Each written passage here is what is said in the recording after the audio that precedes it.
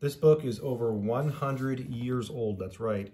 Probability and Theory of Errors by Woodward. So I'm holding something in my hands that is a collectible. I'm going to open it up. And it opens up strangely. Let me get it. Here we go.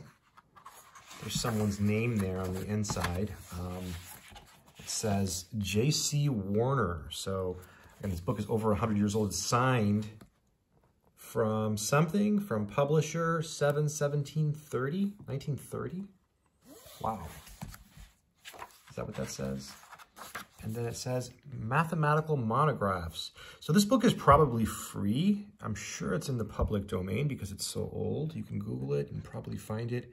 If I can find any copies or reprints, I'll leave a link in the description. President Carnegie Institution of Washington. Wow. And here's the copyright, so you can see how old it is. Copyright 1896. Mansfield, Merriman, and Robert S. Woodward, under the Higher Mathematics. Wow. Wow, wow. Let's take a look and see what it says here. The volume called Higher Mathematics, the first edition of which was published in 1896, contained 11 chapters by 11 authors, each chapter being independent of the others, but all supposing the reader to have at least a mathematical training equivalent to that given in a classical and engineering colleges. Interesting. The publication of that volume is now discontinued. The chapters are issued in separate form. In these reissues, it will generally be found that the monographs are enlarged by additional articles or appendices, which either amplify the former presentation or record recent advances. This plan of publication has been arranged in order to meet the demand of teachers and the convenience of classes, but it is also thought that it may prove advantageous to readers in special lines of mathematical literature. It is the intention of the publishers and editors to add other monographs to the series from time to time, if the call for the same seems to warrant it. Among the topics which are under consideration are those of elliptic functions, the theory of numbers, the group theory, I like how they say the group theory, the calculus of variations, and non-Euclidean geometry. Possibly also monographs on branches of astronomy, mechanics, and mathematical physics may be included. It is the hope of the editors that this form of publication may tend to promote mathematical study and research over a wider field than that which the former volume has occupied. December 1905. Wow, wow. Then here's the author's preface, and then here are the contents. Here's what's in the book. Permutations, combinations, direct probabilities, probability of concurrent events, Bernoulli's theorem, inverse probabilities, probabilities of future events, theory of errors, law of error, typical errors of a system, laws of resultant error, errors of interpolated values, statistical test of theory. Cool. This is really interesting. I'm just going to give it a whiff here. This is over 100 years old. Well, yeah, because if this says 1905, I mean, this is 4th edition, 1906. The original is 1896. So, yeah, it's still over 100 years old. Really amazing. This book is over 100 years old. Oh, this is fun.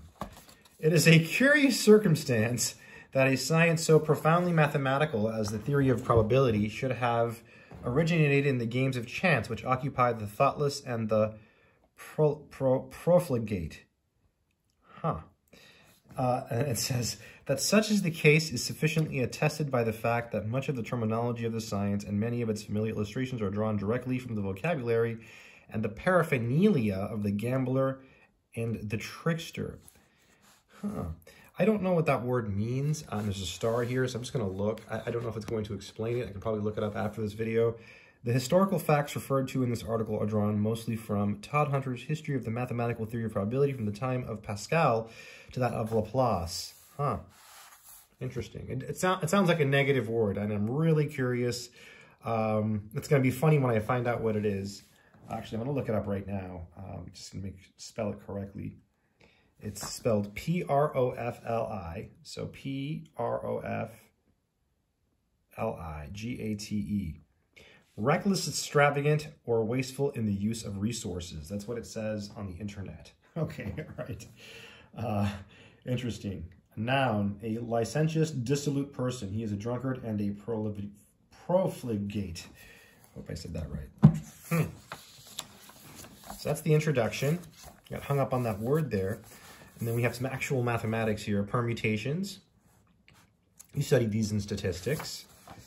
So combinations, it's basic stuff. It's nothing that's like super advanced, you know.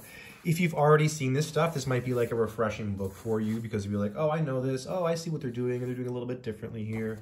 Oh, they're presenting it this way. I'm used to seeing it, another way. So it's a little bit different. Direct probabilities. Bernoulli's theorem. Laws of error. Yeah, it's pretty cool. Nice little book here. In the back it has, let's look at the back of the book. Let's see what we have back here. We've got some pages here. We have an index. This could be useful. You know, a lot of times people have books as references. That's one of the reasons I have books, other than the fact that I collect books. And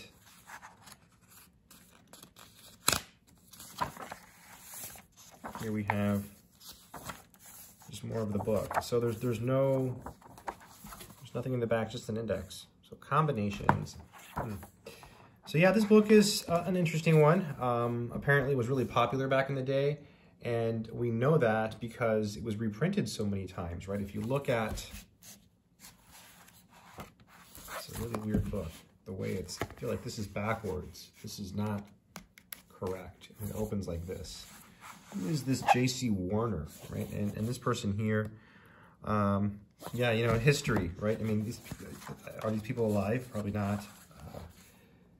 You know, this book is very, very old. I mean, 1930, how long ago was that, right? Wow. Wow. A long time ago, right? That's a long time. It's almost 94 years. Insane. Insane. Mathematical monographs. We have some other things here. And yeah, if this is 1906, that's when this one was printed. And this is here 422. Maybe that's like the day they did it. 422. I don't know. Maybe not.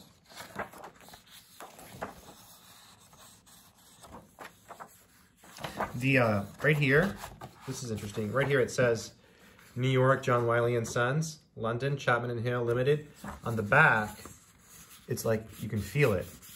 You can feel like how it was pressed in to the page. It's almost like a stamp. It's pretty cool. It's just a subtle point there. Just gonna give it one more whiff. But yeah, it's a pretty cool book. I'll try to leave a link in the description of this video if I can find any copies. If you want to learn math, I do have courses. They're on my website, mathsorcerer.com.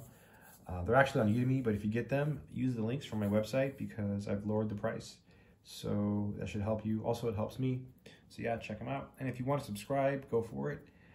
Key point is this book is over 100 years old and it really didn't look that bad. And it should be free. I'll see what I can find out and I'll post something in the description of this video.